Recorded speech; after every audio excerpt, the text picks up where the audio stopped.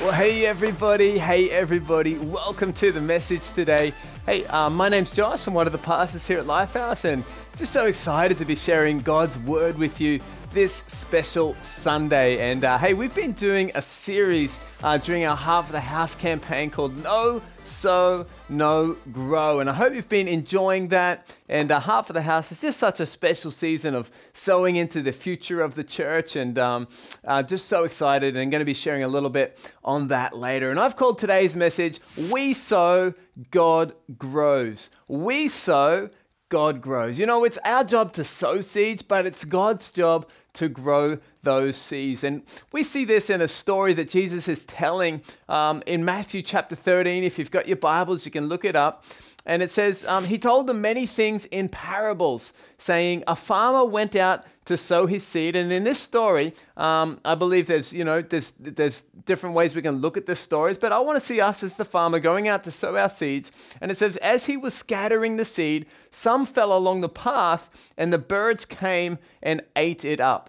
Have you ever done something for God, or you've done something in your life and you've put in all your energy and you've produced something, you've given something, and the very next day it fails? I'm sure we've all done that. And that's what happened here. It says the birds, they sowed the seed and the birds just came along and ate it up. Don't get disappointed, because there's more seeds. We've got to keep sowing. It says some seed fell on rocky places, or it did not have much soil. It sprang up quickly because the soil was shallow, but when the sun came out, the plants were scorched and they withered because they had no root. And sometimes in church life and as a pastor, sometimes it feels a bit like this. We're sowing seeds, we're reaching people. Sometimes things look amazing. This new project looks like it's going great.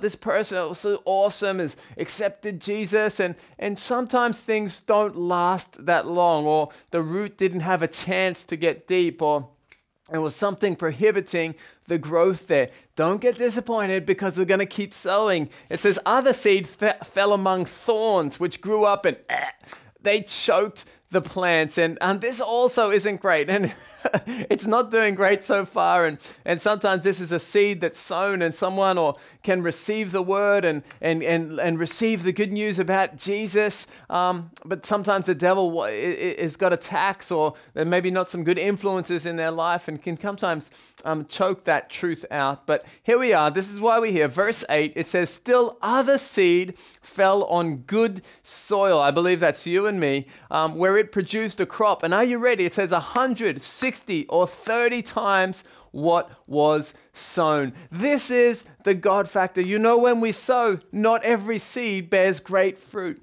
Not every seed goes on to become a tree. But there are some seeds that grow and produce a crop, produce plants or produce trees 160 or 30 times what was sown. And then Jesus says something great here. And this is why I wanted to talk on this verse, and God was speaking to me as I was preparing this message. He says, whoever has ears, let them hear. Basically, Jesus is saying, listen up. Come on, why don't you check the person next to you if you're watching in person, or why don't you ask the question online?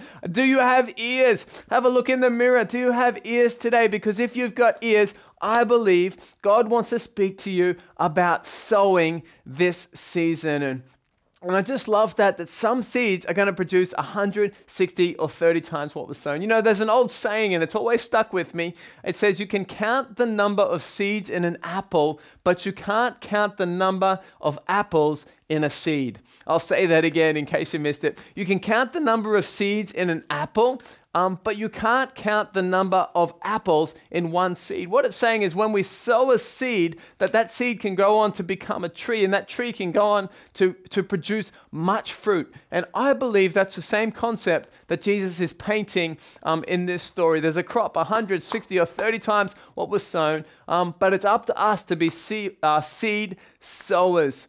God wants us to be fruitful. Oftentimes the thing about a seed, and in a natural time that plants naturally drop seeds towards the end of summer and autumn, seeds are often sown during a tough time. And if you're going through a tough time, maybe you've been through a tough time in this last season, don't worry, that's actually the best time to sow a seed. You see, as a seed sits dormant through the winter months, there's no nutrition, there's no rain, there's not much sun, there's not much sustenance. When it comes time to spring, all of a sudden that seed can burst into life and that harvest comes out in the springtime. Come on, let's be listening, because I believe we've been sowing seeds. Yes, it's been tough in some areas and good in some areas, but I believe as we've been sowing seeds during all this season, we're going to reap a harvest of 160 or 30 times. Come on, do you believe that?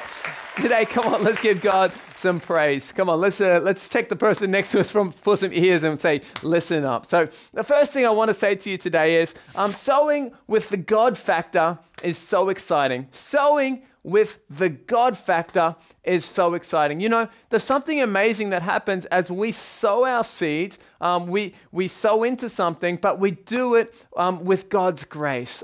This is what happens as we tithe, as we give each month, as we put God first in our finance. The tithe is so special because it's not just the first of our income, and we're not just giving to charity or giving to support something. No, the tithe, it says in the Bible, is actually holy to God. So as we bring the tithe to God, we're actually giving something, a physical sacrifice. We're actually saying, God, I want to put you first in my life by giving you this sacrifice, this first tenth of my income. But we're actually combining it with God's supernatural power, and anything can happen. And that's why tithing, and that's why I love tithing. Yuki and I, my wife and I, we love tithing. We love giving every month because something amazing can happen. This Heart for the House season, it's always a great season for us, and we pray together and we decide in our hearts and we ask God, and what shall we give? And usually I go to Yuki with a number, and she usually comes back to me with a number, and her number is always double my number. And we give, and there's something amazing with saying, God, we know this is a seed. We're giving into Heart for the House for our permanent venue, or to buy a venue one day, and we know we don't even have that venue yet, or we don't know where it is, but God, we want to combine our faith with your supernatural power because we love this God factor. And Mark chapter 4, Jesus talked about it again. He says the kingdom of God is like a man scattering seed. And in verse 27, he says, night and day, whether he sleeps or gets up, the seed sprouts and grows, though he does not know how. All by itself, the soil produces grain. And I just love this. It's this factor of as we sow a seed, we don't get a result there and then, but even as we are sleeping, God is at work in people's lives. Even as we relax, God is speaking to us.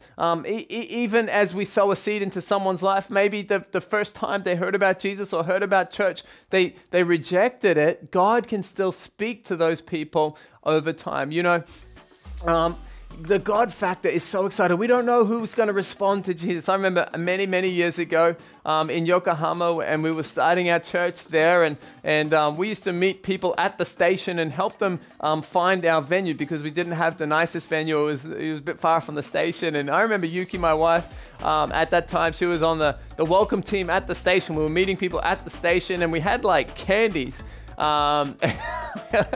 We were giving out free candy or something at the station. I remember a young guy called Genki. He just happened to be going through the station. I was on a Saturday night, and you know, my wife said, you know, that with the team there, would you like some candy? And he guys some candy? So thanks. Why are you guys giving out candy? And they're like, well, we're part of the welcome team at Lifehouse at our church. Would you like to come along? And I remember Genki on that first day, I saw him come into church, and he kept coming every single week since that day. He made a decision to follow Jesus.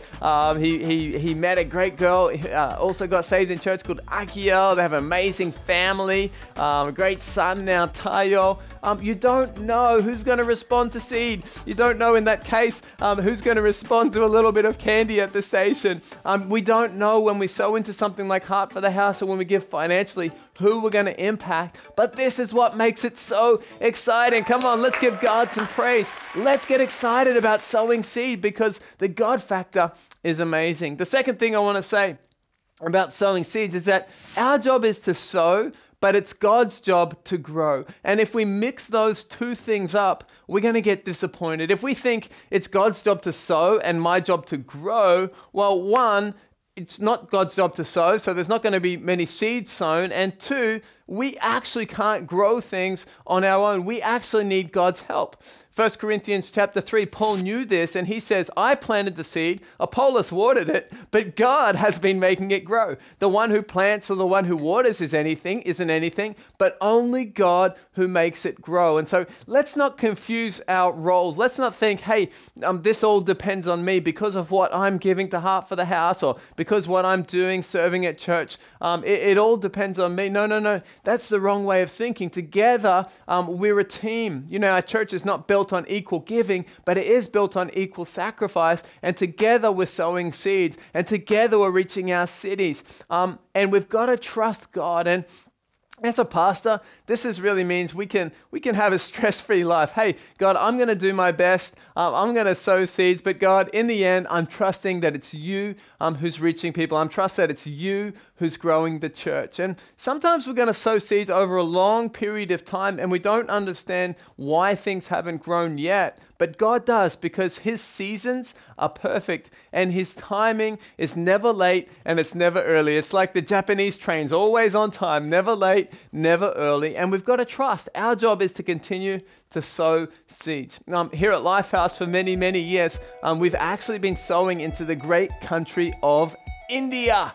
Come on, put your hand up if you love India. I personally love India. Have been there many times with our missions teams. Hopefully in 2022, next year, we'll be able to resume our missions teams going over to India and meeting people and helping people on the streets and in the poor areas, and of course eating some good curry and helping build the churches there and Tejas Asia, and really love India. And we've been sowing into India with finance for many years now.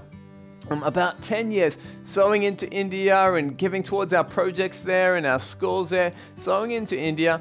And I think we have deep down our desire that one day, and I know this was in Pastor Rod's heart, that one day we would plant a church, or one day we would have a church. And actually we tried to plant a church some time ago, but it didn't quite work out. The timing wasn't quite there. But we always had that, hey, we're not doing it to receive anything, but we're just going to sow into India and sow into India and sow into India, and knowing that God is a good God. Anyway, fast forward last year, just 1 year ago, as we're sowing into India and had conversations that, hey, maybe this is the time during this season, this online season. Maybe we can start something into Bangalore in India online and use that. And then we had some people moving there. One of our great couples was moving there. And as we started to sow that seed, all of a sudden, Pastor Michael from India reached out to us, and he said, I just wanted to welcome you guys to Bangalore. And we said, well, thank you. That's great. Hey, hear another church or a pastor welcoming us. And he said, actually, we love you guys, and we're trying to get to your conference. And he said, actually, we've been following you guys for a few years now. And we thought, oh, that's awesome. Wow, it's good to have friends in the same city. And he actually said, well, he said, well, the name of our church is actually Lifehouse also. Can you believe it? And then we were like, what? And he's like, actually, we really love your vision, and our young people they love the Grow course and they love the services. And he's saying, can we join with you? Can we help be part of what you're doing here in India? Come on, let's give God a praise for that. Now we don't just have Bangalore, but we've got churches in Chennai and Trichy and Kumbata, and we're starting other services in different places as well. God is good. Come on, when you continue to sow seeds, you're going to reap a harvest, but sometimes you don't know when. And the third thing I want to say about sowing seeds is that a farmer, we got to wait for the harvest. We can't force the harvest, but a farmer waits for the harvest, but no one works harder than the farmer. You know, we're not saved through our works. We don't have to work a lot to impress God or to get God's love. God the Father, he just loves us for who we are. It doesn't matter how much we sow. He doesn't love us anymore. We know that we've got to wait on the harvest. We know we've got to wait on God. But I tell you what, a farmer is going to work pretty hard in the meantime. And Paul knew this in 1 Corinthians chapter 15:9. He says, I'm the least of the apostles. I don't even deserve to be called an apostle. But in verse 10, he says, but by the grace of God, I am what I am, and his grace to me was not without effect. No, I worked harder than them all, yet not I, but the grace of God that was within me. And I want to encourage you, we can't just sit back and let the harvest come. No, I believe God wants us to be active participants, sowing seeds, reaching people. Yes, God is moving, but in the meantime, we're going to play our part. And it's none of this is striving, none of this is stressful, but we're trusting God and His grace. And sometimes people ask me, how do I know if this is God's will? How do I know if I'm in the right area? And I say, well, is there grace? Do you have peace? Are things going well? Do you have peace in your heart from God? And if so, you're probably in the grace zone. You're probably in the right place, and God's moving in your life. But if you're stressed, if you're worried, if you're overworked, maybe you need to look at that and say, hey, am I trying to do too many things on our own? This last year, we've also had an amazing miracle. We've actually been able to start our Zoe International School. The word Zoe means life, full life. And we have an online campus available all across Japan, and also a physical location here where I am in Yokohama as well. And this is one of these areas where, yes, God is moving and God is doing many things, but also there's a lot of work to be done. There's curriculum and there's teachers and we've got to get students, and we've got to find the venue, and we've got to talk to the real estate, and we've got to work out the accounting and the taxes and all different type of thing. And God is moving, and the harvest is coming, and God is going to bring everything that we need. But in the meantime, yeah, there's a lot of stuff to do, and we're going to get it done in God's grace. And there's a grace and there's a season on things. And I want to encourage you, if you're stressed or if you're striving right now, maybe we need to look at that and say, God, I need to trust you more in some areas, but what are some things that I can work on right now? You know, in this time when many things in many places across the world are online first or online only, we'd get frustrated if we were trying to do things in person or physical or trying to do things in the old way. Instead, we've got to learn to say, hey, what can I do right now in this new area, in this new zone? And God, I'm going to trust you that you're going to bring the harvest. And that's what we've been doing with the school. And just amazingly, God has done miracle after miracle after miracle that we could only look at each other and say, wow, God is really up to something here. I'm so glad we're putting in all the effort. I'm so glad we're working hard. Our teachers certainly are working hard and launching a new school. But above that, we're also doing that. But we also know that in the end, God is in control, and we're trusting God in this. So as we finish today, I want to bring you some applications, 3 practical things, 3 factors that can determine the size of your harvest. And actually in Australia, I'm from Australia, in case you haven't noticed by now, but my dad is actually a horticulturalist. He actually has a doctorate in plants. He's actually a plant doctor. And growing up, my house and then my garden and everything is always full of experiments, always something happens. And so I know a little bit about gardening. I'm not a good gardener, but I know a little bit. But I want to leave you with 3 practical things today, 3 factors that determine the size of your harvest. And number 1, if you're taking notes, number 1 is the soil.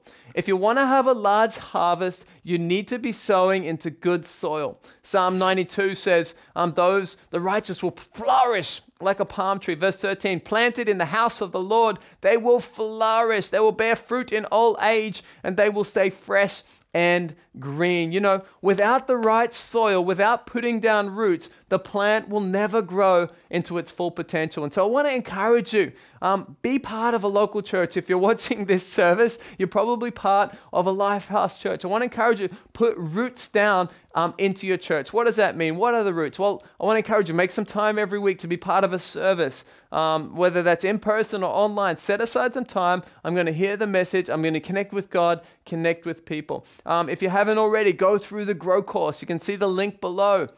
This is us putting down roots and understanding what church is about. If you're not already, join a connect group. Be part of a connect group. If you're not already, consider joining the dream team. If you're not already, why don't you consider putting God first in your tithes and your offerings each month as we put God first.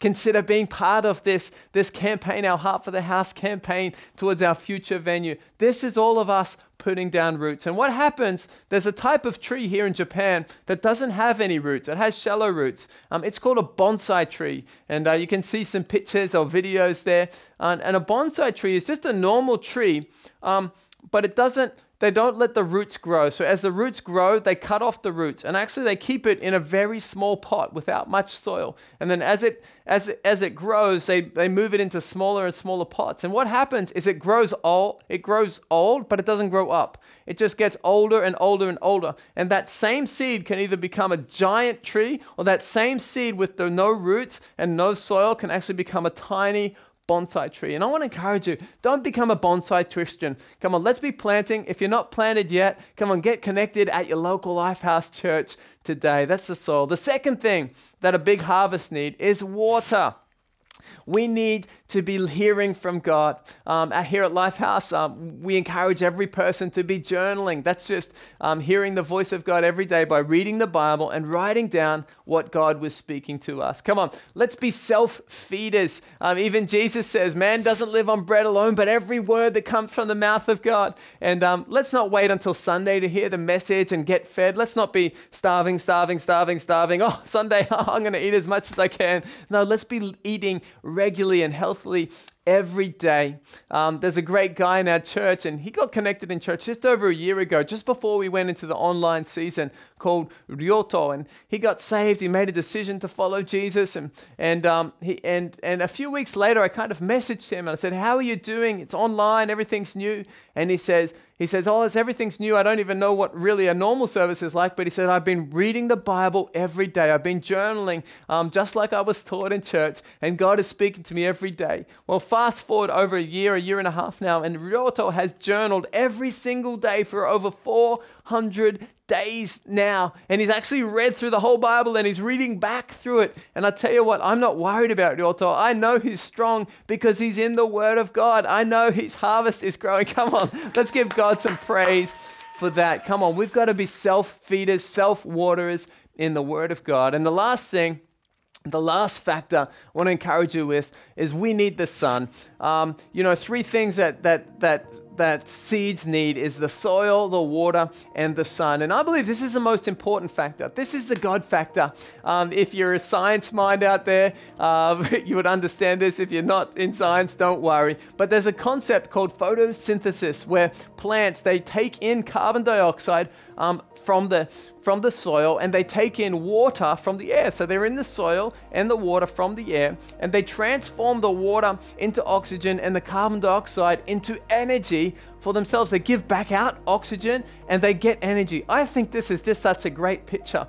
And they release the oxygen into the air and they store that energy. And hey, as Christians, we don't need the sun. Maybe it's good to get a suntan or get to the beach in summer. But I tell you what, we don't live in the light of the sun, but we do live in the light of the sun. And I'm not talking about the physical sun, the hot sun. I'm talking about the Son of God. I'm talking about Jesus, who gave up his life on the cross to bring us forgiveness and salvation. And we need to be planted in church. We need to be hearing the Word of God. But more than everything, we need to be living in the light of the Son, who came down to bring us forgiveness and give us a new start. Wow, you can feel the Holy Spirit right now. Come on, let's give God some praise right now if you're thankful for all that Jesus has done for us. And carbon dioxide, it's not the greatest thing. It's actually will kill you if you have too much of it. And that's kind of, I think, our mistakes or our sin. And as we get those mistakes, but we combine it with the water, with God's Word, with God's power and our open heart, I believe that Jesus can turn that completely around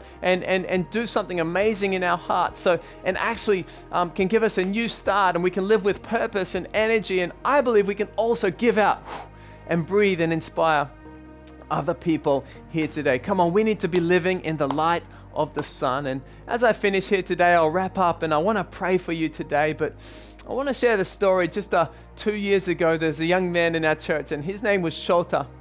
And he's amazing guy, and actually some people in our church, Monty and Mark, and they actually met him on the bus on the way to university one day, and you know, they know and love Jesus, and they were heading to that university for a university lunch. They actually met Sholta, and they talked to him, and he was very open. And he was interested in English, and he came along to church, and guess what? He made a decision to follow Jesus, and he got baptized on the beach. This was several years ago, and Sholta, he was just a most amazing light. He brought many people to church. He's a great leader and a friend. He was starting Lifehouse College, and he wanted to intern, and just a really great example of living in the light of the sun. And he loved that. He loved street life, and he loved university outreach, because that's where he got to know about Jesus. And he loved just giving out and bringing people to church. Well, 2 years ago, that Sholta actually, his life was cut short. In the middle of the night, all of a sudden, he had a seizure in his brain, and he didn't live through that. And actually 2 years ago, actually I had to do his funeral with many people from our church and many of his loved ones and his family. And this week I saw all the posts, and I saw that people were just so impacted by his full life. And many people were just saying, thank you, Sholta.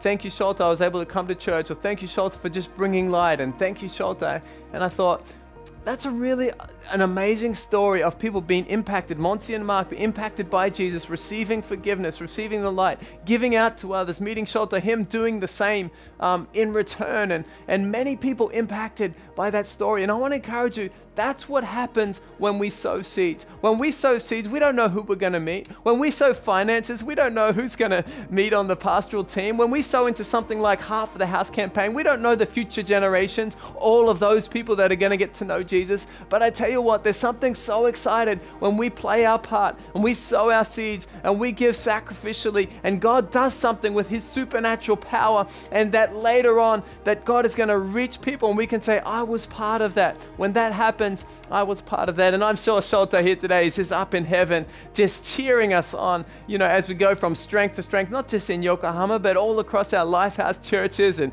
all across Asia and the world now. Come on, the harvest is plentiful, the workers are few. Let's be part of the harvest. Let's be part of sowing these amazing seeds. And so if that's you today, you want to be committed to sowing seeds and reaping a large harvest, come on, let's pray together right now. So God, just thank you for every person joining us for today's message. God, I pray that you'd be speaking to us about sowing seeds. No sow, no grow. God, help us always be committed to be sowing seeds. God, I thank you that it's not up to us. We sow the seeds, but you're going to grow the seeds into an amazing harvest. And God, I pray that we would never lose sight of the why. The why is the people, God. And as we give to this Heart for the House campaign, to permanent venues, to buying venues, God, I pray that you'd be speaking into our hearts. We'd be giving sacrificially, that our church would know is not built on equal giving, but equal sacrifice. That we'd all be giving something. And God, I just thank you for all those future generations as we put down seeds, as we put down roots into our cities. God, just thank you for all those future generations, those future people who are going to be impacted, who are going to be in heaven because we sowed a seed today.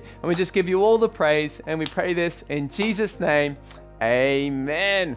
Come on, let's give God some praise here today. And hey, just lastly, if you're joining us here today and you don't yet know God, why don't we just take time just to pray for you, and in a moment on a count to 3 and say now. And if you want to get to know Jesus, I want to ask you to pray a prayer with me, just to invite Jesus into your life. You know, God sent Jesus to give us a new start. He died on the cross as a sacrifice to take away our sin and bring us forgiveness and a new start. He rose again with power over death and sin. And so if you want to make a decision to start walking with God, when I say now, let's pray a prayer to invite Jesus in your life together. 1, 2, 3, now. Dear Jesus, I believe in you. Thank you for forgiving me. Come into my life and I will follow you. Amen. Come on, let's give Jesus some praise here today. Congratulations. If you've made that decision, that's the best decision you're ever going to make in your life. Come on, today is a day you can start walking with God. Fantastic. Well, have a great week, guys. Remember, jump online or give in person. Come on, let's all be part of our Heart for the House campaign. Let's be reaching our cities together, sowing seeds, growing a huge harvest. Come on, the God factor is amazing. Can't wait to hear all the good things that God does in your city. Have a great week, guys, and we'll see you next time. Bye.